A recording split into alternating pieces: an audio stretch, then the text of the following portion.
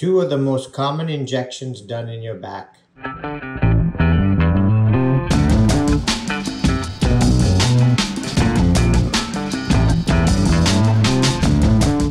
This is Spiney. If you look right there, that's the skull. We're moving into the rib area. These are all the 12 ribs. Right here is the vertebral column or the spine. So if I'm turning Spiney around this way, I'm going to turn him around. If we look at him from behind, you can see that we have the cervical spine, thoracic and lumbar spine. And if you look closer, you see these little joints all along the spine. Those joints are called facet joints. I'm going to turn him to the side a little bit so you can see it. Right there, that line, that's a facet joint.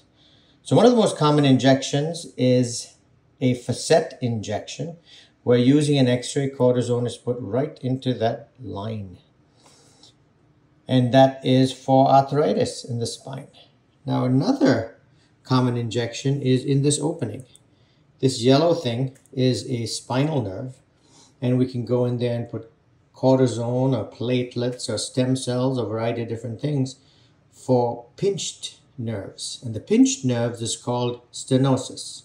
So the two most common problems in the back is arthritis, and we do facet injections for that.